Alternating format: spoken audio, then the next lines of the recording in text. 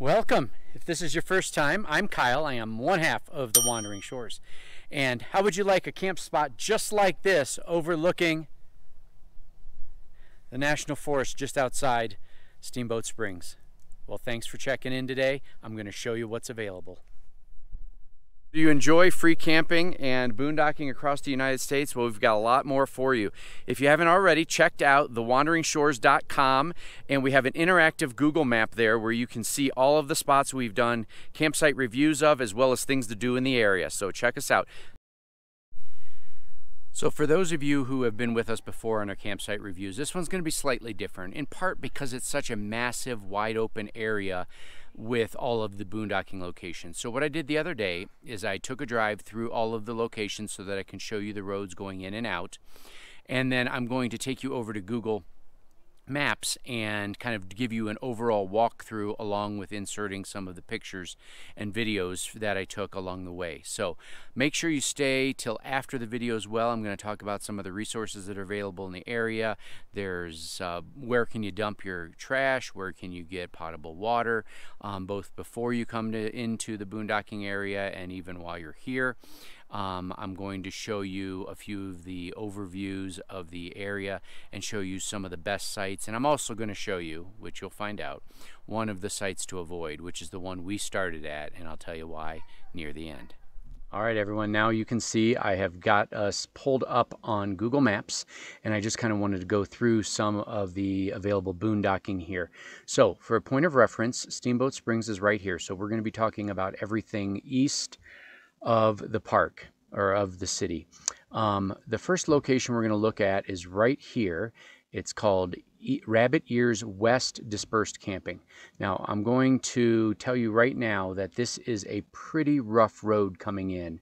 It's right off Interstate 40, and I'm not exactly sure what this is right here. They've like put a big asphalt parking lot. I'm not sure if you're allowed to camp on that or not. There's one small spot right here, and then as you go down the road, there's a really nice spot here, but it's awfully close to I-45. But then the other thing is this road is all tore up. So, you know, if you're going to drag a trailer in there, I've seen a few trailers in there, but I highly suggest you maybe park right here and go scout it if you're going to go. We never drove this far up, but you can see that there are some boondocking spots, but most of these are going to be for smaller rigs. And that location is probably about 20 minutes away from, you know, Steamboat Springs proper. Now let me go back to this view. I'm going to bring you over here because this is actually where we started our camping at. Right here is Walton Peak Dispersed Camping. That's what it's called on Campendium. And this long road is probably about 5 miles long. And as you can see, there are a ton of spots that I've pinned along the way. I'm going to pull this up and show you a few of those. So as you pull in off the street, you're going to see this first flat area. It's really close to the interstate, but it is a viable option for an overnight stay. Then our friend was camping with us, and he took his car in to get the oil changed, and they found 6 live mice in his engine bay, and he had only been in that spot with us for 3 days. So we very quickly moved. I'll show you later where we moved to. As you go a little bit further down this road, and I'm showing hopefully some drive-in of this road so you have an idea. It's a pretty nice road until you get pretty far out. This spot is a nice spot for a smaller rig. This is kind of an incline right here, so you have to be careful, but it is a nice spot. There's almost like a little lollipop spot right there. Then you're going to come to this intersection. Now let me zoom in. There was somebody camped right here at one point, but there are some spots, as you can see right there, and then down here at the end off the offshoot of 3021B, and A I think is the other name. And then there's a couple spots out here as well. But this is a pretty rough road, so you definitely want to kind of park here and go scout to see, because if there's somebody back there, you're not going to have an easy time turning around. As you go a little bit deeper down, there's a really nice spot right here. And again, I'm going to pin most of these spots in the video description. So if you want to go to a specific one, you'll find an easy way. Now, this whole road, as I'm showing you, is decent shape until you get up to about right here where it gets pretty rough. However, to somebody's credit, there was a guy with a small Class C size bus conversion right here. But there's a couple spots here. The intro was filmed in this location, so it gives you a point of reference where that was. And then you can come up around. This is a cell tower right here. So if you're looking for cell service, that might be a good spot. Or if you want to avoid the radiation from the cell tower, you may not want to be up here. But there's a spot right there, and then right there at the end as well. Now, let me go back here. Campendium, Rabbit Ears East. Now, before I get to taking you down that road, I'm going to take you over here to this. This is actually a snow park parking lot. So you can camp here in this big wide open. It's basically crushed gravel or asphalt. It's fairly flat. You could park, have your front door facing the woods and get some privacy. There were a couple campers there, so that is an option. You cannot park over in this campground or in this parking lot, I do not believe, but you can park overnight in that spot. So over at Rabbit Ears East, when you first pull in, there's going to be kind of an information placard right here. There are several spots, as you can see on this overview. I've seen as many as 5 or 6 rigs parked there. Now, as you go a little bit further in, you're going to see there's a spot right here. Now, this is a dead-end road, so people have been camping right here. It's not that great of a spot, but there is a small campfire ring there, and you can pretty much just park right in the road because nobody else is going to go back here because that's not even a camp spot.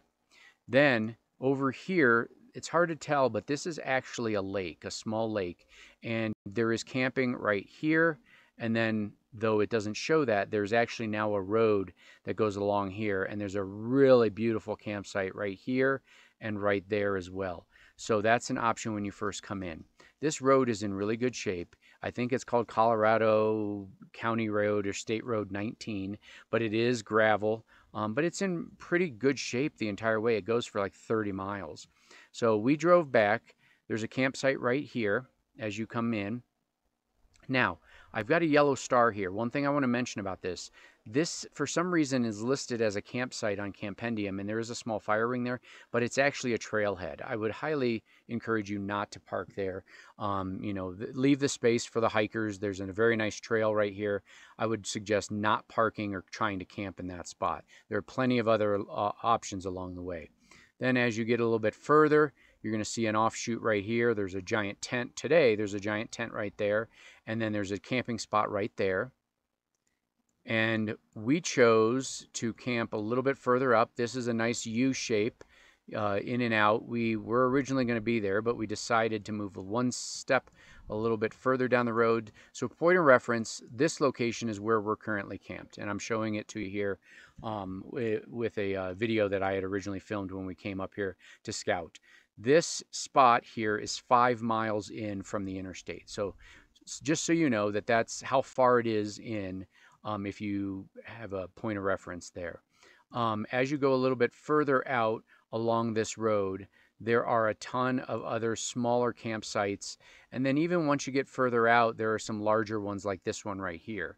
So there is a lot of options along that road if you choose to come out 19. Couple things I want to mention in the area as well before we wrap this up. Right here, there is a large parking lot that Rabbit Ears Summit Pass.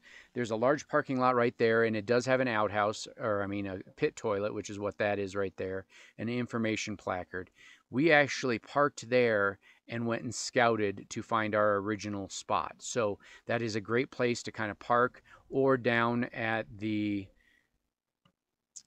snow park right here, you can park as well if you want to go scout and see what's available, and then maybe leave something to reserve your spot. So these spots here, it's about, from our campsite to the road, it's about a 15-minute drive, and then it's about a 30-minute drive into Steamboat Springs. So it's from our camp spot, which is right here, it's about a 35-minute drive into Steamboat Springs, where you can find everything. Now, I'm going to take you over here to Steamboat Springs. And one thing I want to talk about is water. Right here is Whistler Park.